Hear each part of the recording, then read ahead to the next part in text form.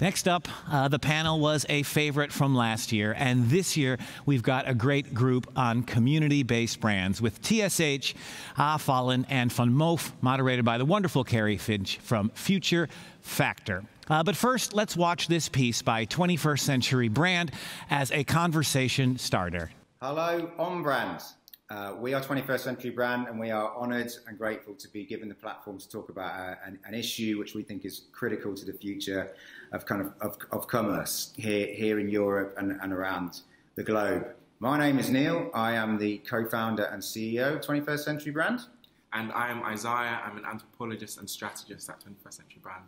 Okay, 1 minute on us before we get into this topic and set up this amazing panel you're going to see. So, our mission is to create the most influential brands of our time. We formed inside Airbnb, and where Isaiah and I crossed paths, and we really saw a lot about how brands can be a force for good, albeit slightly polarizing ones at times, and really drive a lot of value in the world and a lot of value for different communities. And the company really has been founded to work with those sorts of companies. We think there's going to be 150 of those probably around the world. We want to work with them, as many of those as possible. And you can see there some of the ones we're working with to date across the world in Europe, and we're very proud and humbled to be working with them.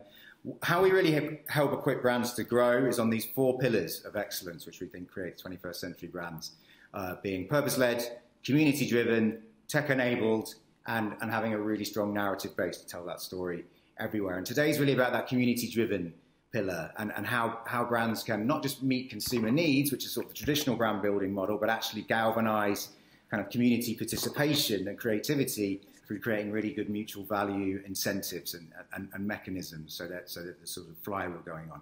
And that area, community-driven brand building, is a huge area of sort of hype, of energy right now in the world. And there's good reason for that, because done right, it creates this exponential value for product, for marketing, and also operational efficiencies, because they become a part of the brand's sort of growth mechanism. And notable examples, one is Glossier.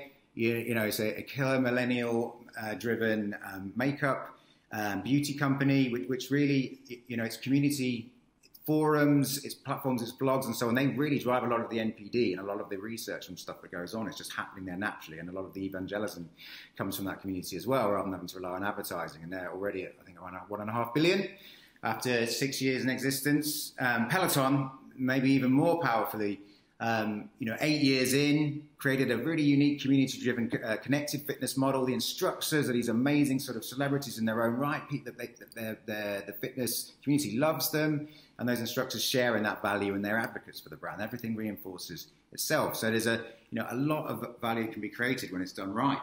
But on the other hand, more often than not, value creation often excludes the communities that these platforms are built on. Let's look at a couple of examples. So take Spotify, for example, currently worth over approximately 50 billion euros, yet more than 80% of their artists earn under 230 euros annually. Which kind of begs the question, when does community service become community exploitation?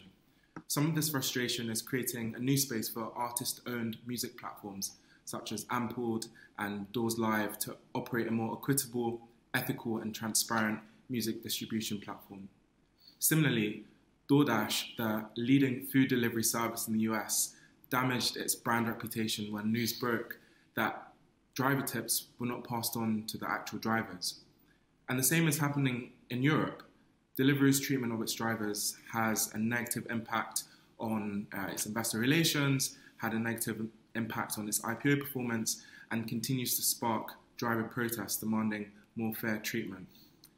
On the other hand, community-driven brands recognize and action the need for more community accountability. They iterate and co-design with their community to ensure that empowerment initiatives have a genuine mutual benefit.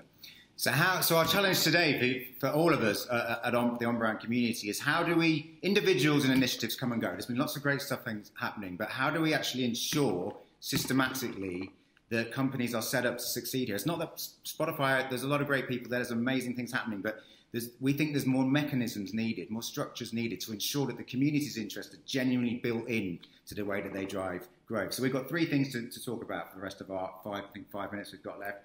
One is about leadership and how we embed it there. One is about board and representation and how it's embedded there. And then one is about ownership. Awesome. So let's kick off with leadership. What does that mean? It means establishing and incentivizing leadership accountability for community well-being. So your community needs to have a voice in the C-suite. Someone in the executive leadership team needs to be accountable to the community. This can look like multiple things, but we think it can also look like appointing a chief community officer, someone who sets community-focused KPIs which are tied to the role's performance. Miles Hopper, the founder and chief community officer at Mindful Chef, is a strong example of this in action. And that creates great positive tension. A lot of companies grow very, there's a lot of tension, positive tension, which creates good conflict, and having someone really incentivized at C-level with well-being at the heart and meaningful measures there, we think can be incredibly powerful. Secondly, we have representation. We need to represent and advocate for community interests at board level. For some platforms, community representation can look like having a member of your community, depending on the business, for example, a driver, a host, a guest, as a member of your board.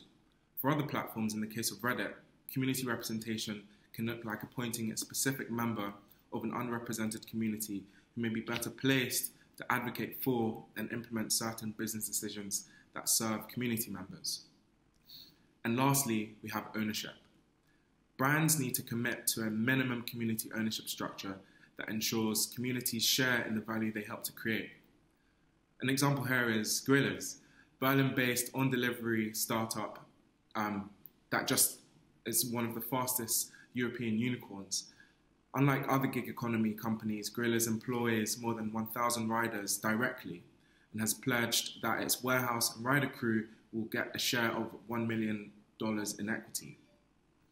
So that's a provocation for us all. How do we do this? How do we make it more systematic, more enduring? And ultimately, creatives, marketers, entrepreneurs, everyone here listening to this, you guys, you love constraints. That's how you create magic. That so many of the best ideas, the best platforms of the last 15 years have been about embracing those constraints. And so our plea is, embrace the community well-being constraint at the heart of your business models, at the heart of your platforms, at the heart of your marketing. And we know if you do that meaningfully, you'll create more magic, and the value will be spread around a bit more evenly. Thanks for listening. Thank you. Thank you, Neil Barry and Isaiah Wellington Lynn there, both from 21st Century Brand. We'll be coming back to some of the points that they've been making through our session. And good day, everybody. Thank you for tuning in. It's fabulous to be back on the on-brand stage. My name is Kerrie Finch. I'm the founding partner at FutureFactor, and we help conscious brands, creative businesses, and tech innovators shape and sustain a leadership position. Now, today we are joined on stage by 3 community-driven brands. We have with us today Karlijn Marchildon, who is Head of Communication at VanMoof. Stephanie Jordan is the co-founder of Avallen Spirits. And with us also, we're joined by Charlie McGregor, who is the founder and CEO at the Student Hotel. Thank you, everybody, for joining us today. It's great to be out. Let's talk about community.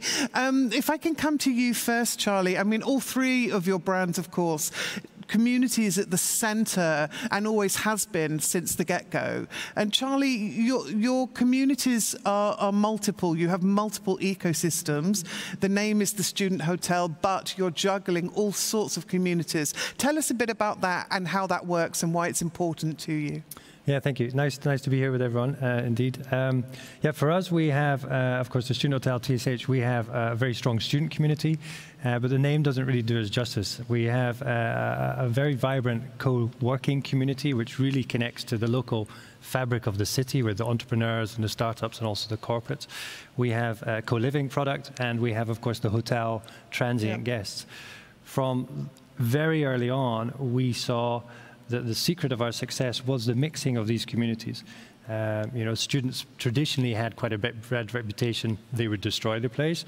What we discovered by mixing different demographics and different profiles, then everybody's behavior kind of levels out, and it becomes much more like what we experience in the Starbucks or on the metro, and that's where we feel much more comfortable. So we have a fixed community of the people who stay there for a year to live, or they stay there for a workplace to work all the time.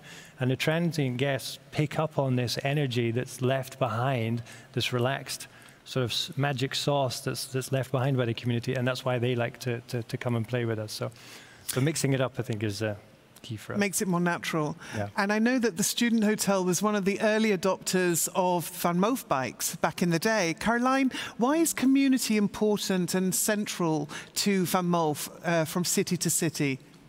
Yeah, hi, nice to be here. I think it must be because we make bikes for people. And it's how VanMoof started long before I joined. Just two brothers had the idea to redesign a bike, make it better, make it possible for people to cycle, just like we do in Amsterdam, everywhere in the world. And their first 100 or so bikes, they just gave away to friends, family, people in the city to get direct feedback. Now we would call it, fancy word, rapid prototyping. But it's how they started out, and we still do it to this day, be it in a different form, getting direct feedback from our riders how and where to improve. So it's adapting, and evolving the community. Yeah, as we go and before you're finished. Fantastic. Stephanie, when it comes to Avallen Spirits, and I do love a tipple, you know that, we are looking at different types of community, and the brand is really driven by those communities, be it farmers, be it the bees. Talk us through why that is for Avallen. I think what's incredibly exciting about having created and the moment we're in of growing Avallen is actually these communities are evolving and changing. We wanted to create a drinks brand that would give back more than it took. We wanted to create something that would have positive impact on the environment. We wanted to create a drinks brand that would challenge the concept of profit, amongst other things. And so we started with this be positive and basically contributing a financial amount back to the pollinators, the wild bees that are responsible for every single apple blossom, which becomes a delicious, crisp apple that goes into our brandy. Delicious. But simultaneously, as we go on the journey, the community that we actually engage with the most, not as a brand, but as the founders of the brand, is actually the drinks industry, the broader industry, whereby 90% of all drinks brands consumed actually belong to 10 global companies. We're trying to challenge that and educate and elevate the conversation on sustainability. And so for me, the community that I engage with the most is the industry that I've come from and I continue to be a part of. And that you're changing basically from the inside by utilising what you know already. Correct. Avallen is sort of the poster child for how we can be more and how we can create an ecosystem around sustainable drinking. Fantastic. So let's pull a few threads from what Neil and Isaiah were talking about, which was leadership, ownership, representation. Charlie, if I can come to you first, let's think about representation. And how does the student hotel continue to stay connected and be responsive to its communities, you know, at the very top of the organization, now that you're growing, you're expanding in more and more cities around the world? Yeah, it was nice to see the presentation. I mean, we have a chief of community who reports directly into the executive board, is an integral management position as part of our commerce and operations team. So really at the heart of the operations team and with a direct line into me, actually. So, you know, we take it really seriously. As part of our whole community, of course, we focus on the students when they arrive, you know, that whole onboarding. Are they okay? Do they know where they're coming? Do they feel happy, safe, etc.? And of course, during COVID, that was pretty intense, making sure the whole community was safe and okay. But we have representatives within the community that speak for the community. We have dedicated members of staff who spend time with them, you know, the kitchen buddy sort of terminology. You know, coming out of that, where we're now employing students to be our summer sales team. They are students that lived with us, and they are helping us make bookings for the next wave of students coming in. So they're giving tours to mums and dads. They're telling the students what's going on. And in fact, we normally, you know, take quite a lot of those people onto our team because they're just rock stars. So, you know, we have a very good connection there. On the co-working team, and the community there, you have a different type of relationship, because they're professionals, they're looking for certain things, they know what they want in terms of how to get by on a day-to-day basis, and they know the local area, but they're looking for, how do I give back? How do I get in contact with the student community, because I want to help people with their thesis, but I'm also looking for interns, I'm also looking for that knowledge sharing.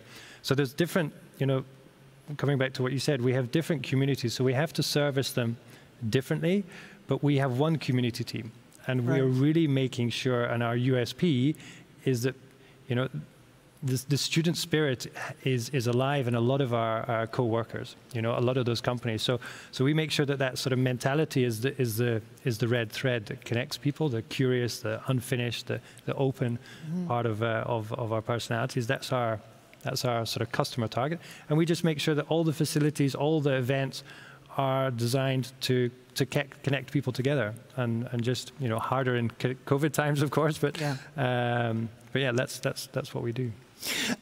Karlijn, if I can move on to you and think about ownership. So I know that VanMoof gave the original community from VanMoof an opportunity to have co-ownership. Oh, yeah. How did that work? Why did VanMoof do it? What does it mean to the company? Yeah.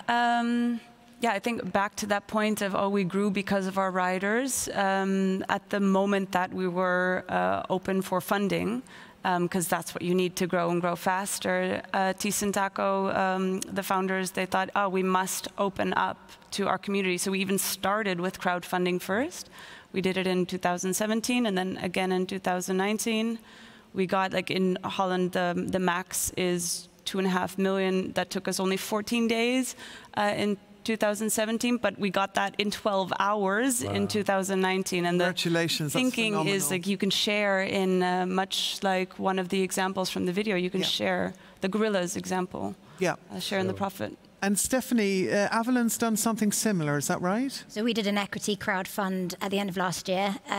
Same concept. Ultimately, we were opening up not to our end drinkers, not to the citizens, but actually to our drink industry peers. Mm-hmm. So friends that we've known throughout our careers, bartenders especially, the people that are able to make the decision to influence your purchase decision at the bar, and for as little as £10 for a share.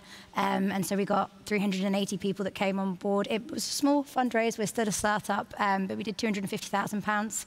And that was it was amazing. And now 10% of the company belongs to what we call the Hive. Yes. Yeah, fantastic. The bees. It's all about the bees. So Neil and Isaiah spoke about these three things: responsibility, ownership, leadership. But at Avallen, you've got another way of staying authentic. Is that right? It's about the tech? Tell us about that. Yeah, I feel that my business partner, Tim, he's a tech geek, and the way he described to me that we should build the company was almost like if we're in Silicon Valley and it was an app. He said we would never be finished, and so we can't get to this perfect stage before we see the day of light. We've got to get out as of when we can, and then we just got to keep evolving and upgrading ultimately. But with that, working with tech companies like blockchain that allow us to show entire transparency of supply chain is really, really crucial. Our industry, and Charlie will know this, working in hospitality, we're full of stories. We love the stories, and those stories change because history is told in a bar, and in the bar people are imbibing, so you never really know the truth. And so by having that authenticity of transparency in supply chain and making sure that information is verified by a third party. So we are made of nothing but apples, water, and time. Now, you don't have to take my word for it. I have a lab analysis online for everybody to see. And it's that sort of commitment, I think, to the end drinker that's really, really important in this day and age. Yeah, it's clear authenticity. Yeah, and that speaks so much truth. Let's think about growth. Obviously, it's very important to all three of you when it comes to developing your brand. What role does the community play, Charlie, in how you grow? How do you stay connected to your community? How does it continue to be an ally? Yeah, good question. I mean, what I love and I hate about our community is the core of our community stay the same age. So every September, you get a new batch of students in, and every year you get older. So I guess it's quite confronting, but so every year we have to adapt, and every year, we focus on that. Come with us, stay for the first year, and you meet the best friends of the rest of your life, and then you take a stepping stone away. The co-working and the professional community are for a lot longer. They're local businesses, etc. But we have to adapt all the time. You know, we've grown from the first hotel in 2012 to having 30 hotels today. So we've been pretty busy growing and building hotels. Where we're now at is we're realizing that the first, you know, community of 2012 are really interesting for us today. And I guess the way is, how do we harness that? How do we still, have we got things that are genuinely interesting for those students that were staying with us 10 years later? You know, are they interested in being co-workers today? Are they interested in letting us know where they've been? What did they learn when they were with us? And so I think trying to connect with them and trying to stay in touch with them is something you have to be really genuine about it. Yeah. You can't just say, oh, I've got these students and I'll send them a marketing campaign. You know, that's totally the wrong way. It needs to be something that they have to really think, hey, I want to be part of this community still, and that's why I'm gonna keep connected to you. So how do you do that? I don't know, but I do know, but it's something you have to change every single year. Yeah. Okay. So you're ever evolving. Always, yeah. That keeps you really on your toes as a brand, doesn't it? Karlijn, how does that work for VanMoof? How do you keep your communities on side as allies? Yeah, a very important one, especially when you mess up, we will hear it.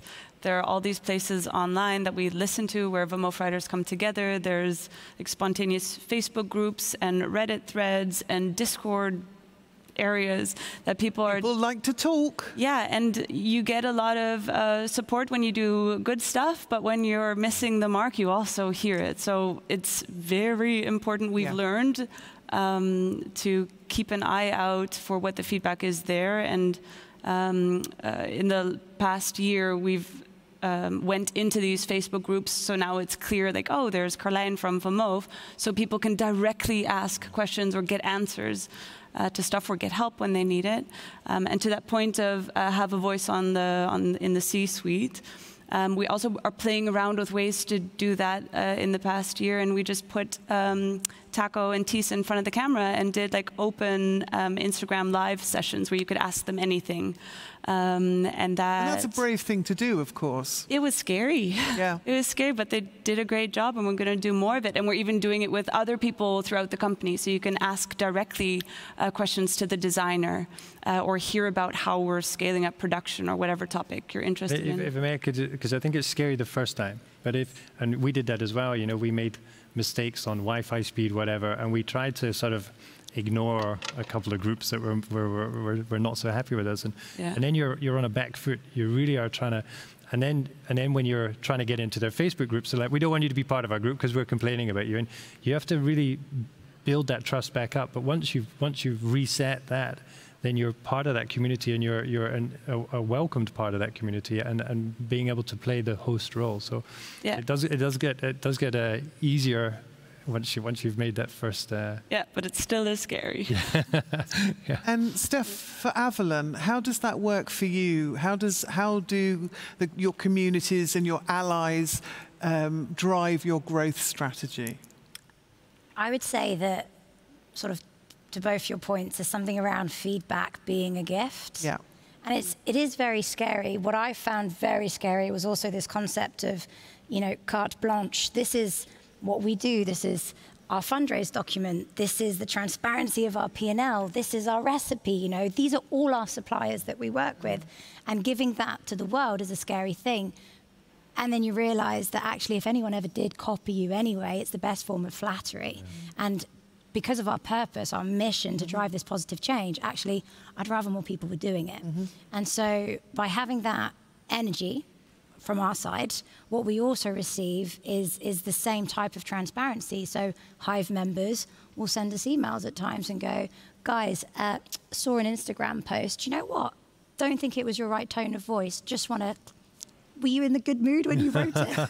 And then one of us will go, do you know what? No, I was in a really bad mood that day. Thanks for picking up on it. Because to this day, you know, we're that close to the business that our mood may affect the content that we put out there. Absolutely. So they're there to monitor and to help us. And I think that's really, really powerful. I think that you're all making really interesting points about feedback and about listening. basically. Are there times where things have gone wrong where you haven't listened?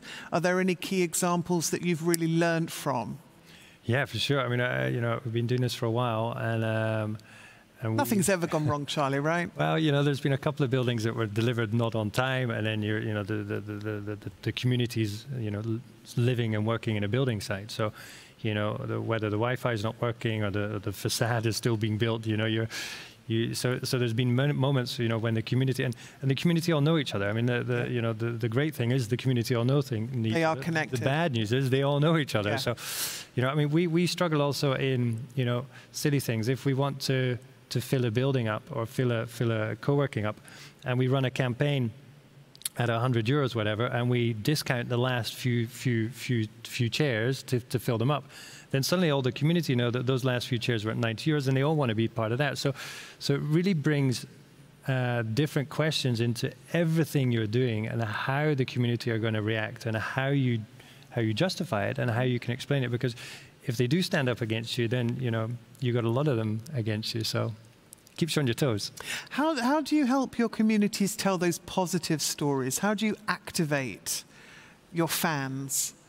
Karlijn, how does VanMoof do that? Yeah, we don't do that in like a preconceived way. The focus is on just doing it right. I think that's already a challenge in itself, especially if you look at the bike industry now and the long lead times in some areas. So we just try to do it right. And then hopefully when you make a great bike and deliver on time and the experience is fantastic, people start talking about it and share it, and you win back that trust or that sentiment. Yeah, we haven't done like active campaigns around it yet. I think we just saw, oh yeah, we just have to make sure everything's like brilliant basic level right. And Steph, what about Avallen? Are there ways that you're activating your fans, your consumers, your followers? Yeah, I think what comes to mind with that question is ultimately this concept of letting go of control, which I'm sure you'll all understand is really, really hard when it's your life savings and it's your baby, and actually it's your financial prosperity as well. And so there's so many emotions tied into having a startup and launching your own company. But when I came to understand that actually there was something about organic growth and giving up equity and others having skin in the game and people having opinions, but not just opinions, bringing, you know, their magic to it and allowing for them to take it and run with it and have a vision for it, that is where I think the real magic has started to happen. And that's how people feel involved, when at the end of the day you surround yourself with brilliant experts and say, you tell me. I don't want to tell you, you know? And that I think has been really, really special. And what about how, so for example, one of your communities is very deliberately the drinks industry itself. How do you influence the influencers? How do you go about that? That's a big, you know, task. It's quite something. It's something quite fundamental to take on. Yeah, absolutely. I mean, Tim and I, over the course of lockdown, found ourselves really frustrated. Hospitality was closed. Our industry was massively affected, and we were just really twiddling our thumbs and didn't know how to engage or connect. And so we ended up creating a series called the Positively Charged series, which is basically an open and free resource to ignite the sustainability conversations within the world of drinks. And so again, it's about bringing in a bunch of other experts and starting to collate knowledge, experience, expertise, and then give that kind of broader advice. And it's I think just creating a forum of collaboration has really been the key. And what about giving back to your communities? Are there ways that you do that? Are there initiatives, for example, that VanMoof or TSH that you've got involved with, either directly or sort of transcendentally? Yeah, I think for us it's about finding those stories and then seeing what we can do to accelerate those stories. You know, we have students that have been so inspired with the group of people they've met. And this particular student from Korea, where there was a massive suicide problem, and his mother actually was affected by this. So he was so inspired by the community, he said, I'm going to go back there and I'm going to cheer everybody up and tell them that they should stop topping themselves. So we were like, this is fantastic, you know, let's help you. How can we help you achieve your goal? That's a big deal. You know, and we just found out, we didn't know to us, but two students from Groningen picked the VanMoof student hotel bikes, and he decided to cycle all around the Dutch hotels to raise money for a charity for them. So we've just discovered this. So if you want to do some marketing together, we have a story together. Yeah, but I think that's it for us: is finding the stories and seeing what role we can do to help our community further their goals and purposes. And how do you folks involve the underserved, the underrepresented? How do you bring in, you know, those folks out there who don't necessarily always have a voice? Are you busy with that? Is that something that you're focused on? Yeah, it is a big challenge, and you know, I guess we have sort of a campus type feel, and you know, if you go to America and you have a campus type feel, then I get a little bit of, you know, scared of that type of, you have to join the community and you have to do this, and here in Europe we're much more relaxed about that, and I embrace that. So we try to make sure that the events are all inclusive. We try to really curate the events so they're really across the broad spectrum of topics, but it is difficult. You know, we also have groups of people who just come in, they do their work, and they leave again. You know, they don't want to be part of any community, and I think that's something that we embrace, we accept. You know, it's totally everybody can do whatever they want. You know, so I think it is a balance of trying to find. Not everybody is like, yeah, I want to be part of the community and happy days, and I'm happy to post all my good stories. And you know, some people are like, I'm never going to sign up to anything. I'm just going to do my thing, and yeah, that's also that's okay. Totally fine. Yeah. And at VanMoof, how do you see the underserved or the underrepresented? How do you embrace those folks? Yeah, it's very interesting, especially in light of like recent e-bike boom, all these bike lanes popping up in cities everywhere, and yeah, the cities are the places that we focus on, and our growing awareness. There's more and more, I think, people talking and writing about how the bike boom is fantastic, all this improved bike infrastructure, but it's servicing very privileged areas of cities first. And Amsterdam happens to be an example, or in Holland, an example where e-bike or bike infrastructure is pretty democratic, so it's connecting all parts of our cities and our country. But that's not the case in a lot of other cities in the world, so that might be a next frontier for us to maybe use our influence or reach or power as a brand to make sure that we open up cities and bike infrastructure or micromobility infrastructure for everyone in a city and not just a lucky few. We touched on truth, we touched on authenticity, and we also touched on those moments where perhaps, you know, the community hasn't been brought alongside, and you know they've got complaints. People aren't always 100% happy. How do you deal with that? You know, because that's there are companies, there are brands out there who are greenwashing these days, who are using communities and not in an authentic manner. What would your advice be? How do we prevent that? You know, what's your opinion on that as a problem? Steph? Yeah, I think it's interesting because ultimately we all have the power to drive really tangible change at all levels of society, but especially with our consumer purchases. So I think it's just reminding each and every one of us that when we do make these purchases and we are voting for the planet or not, or you know, brands that support communities authentically and have accreditation to back it, things like B Corp, obviously incredibly powerful. 1% for the planet. There's a heap of certification today, which, you know, there's been debate to some of them in the past, but really we need to start to find these guiding stars that help us make better decisions, because at the end of the day, if time is money, and we then use that money and invest it back into those that aren't doing good, we're continuing to create the cycle, right? So I just think it's that we all feel inspired and empowered, that we all have the power to change things and to be the change we want to see in the world. And with VanMoof, what would your advice be? Yeah, I think if I look at us, we try to get people out of 4 wheels and onto 2. That hopefully makes a little bit of a difference. But it's the same, you're talking about B Corp certifications for us as a company to always look at, okay, where can we improve? and yeah, commit to always changing, always doing the most sustainable, making the most sustainable choices. I think that's, yeah, just like the point earlier, as a tech brand, you're never done. I think on this topic, you should never feel like you're done or that you have arrived. Yeah, and keep working. Keep working, keep taking risks. Are there any times where you've taken risks as brands and it's really paid off, or indeed otherwise? But let's talk about the good stuff. Charlie, well, what about that? What about risk-taking when it comes to building TSH?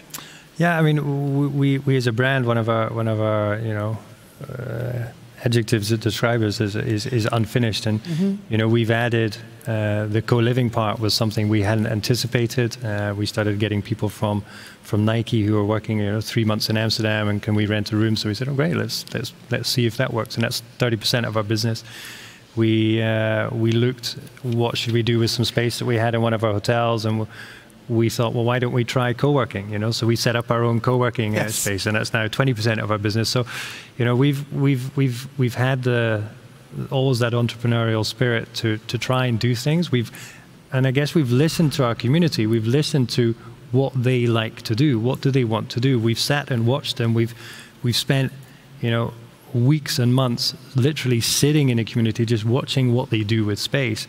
Now, of course, you've got prop tech to tell you that this seat's popular and this one's not popular and all that stuff. So good, fantastic. But, it really is about listening to what they want. It is about trusting your gut feeling as well. What is the next step? Because sometimes people don't know what they want until you give it to them. But I think, we spend a lot of time getting feedback, and we change. We really try to commit to change those top 3 dissatisfiers across the board. And sometimes on a business point of view, that comes to a really difficult moment.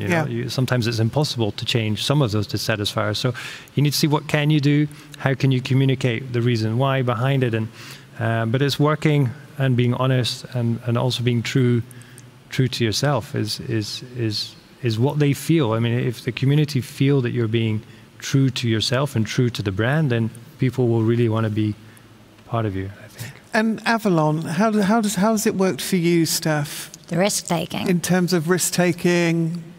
I'd say the most recent shift has been from kind of being this lovely French, Normandy, orchard bees, organic-y apple brandy. That's marvellous. Which is great. And again, it's Tim and I together as founders going, God, we just really want to end global climate change, and well, that's a bit of a jump. But we've come to understand that actually, because of our production process, we are climate positive with every bottle we make. Yeah. We actively do reduce global climate change because apple grows on trees and trees sequestrate carbon, and so the ability to have proven that now, we've taken the risk and we're giving ourselves the permission to be a brand with a call to action. And that call to action is very clear. It's, please enjoy a delicious tipple, just don't give the planet a hangover. Yeah. Now, don't mind if we all have one, but it's that kind of, and conscious consumerism, it's a contradiction, right? But having that conscious mindset, and just, allowing ourselves to go for it and to kind of, have that tone of voice for us was a real big shift, and let's see if it pays off and if people understand. We're super running out of time. Let's just round up before we go to questions with Andrew. With what would your tip be with a company that wants to be or is community first? What's your you must do this tip? Obviously, it's about listening. It sounds like it's about taking risks. Karlijn, what would yours be? Make the scary choices. So make the scary choices, put your founder in front of a live camera, make the scary choices, admit your mistakes. Admit your mistakes is a really great piece of advice. Yeah. And Stephanie? I think taking risk is great. I also think that focusing on what you're brilliant at is important. When we innovate within the sectors that we're already specialists in, we actually have credibility and the authenticity to do it and to do it well. So I think it's actually not being afraid to stay in your lane, but to do that. Play to your strengths. Correct. And Charlie?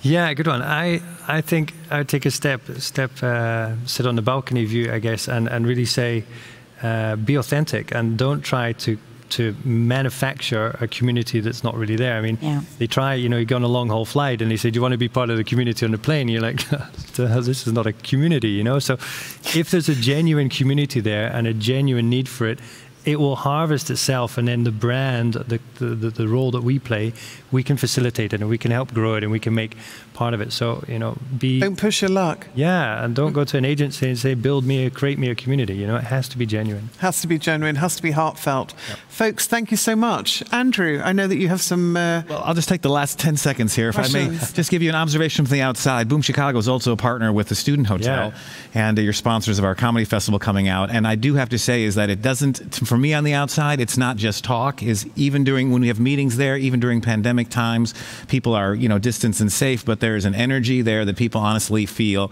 And our interactions with your people here in Amsterdam is, it is community You roasted focused. us. They were at our Christmas party and we got roasted by Boom Chicago. We're still joking about it and still crying about it at the same time. Still feeling slightly wounded. Well, we feel part of the community there. So thank you. So thank you for that. Nice. I think that's all we have time for. I'll let you finish it up. Thank you so much, Karlijn, Stephanie, and Charlie, and also, of course, Neil and Isaiah. Thank you so much for tuning in.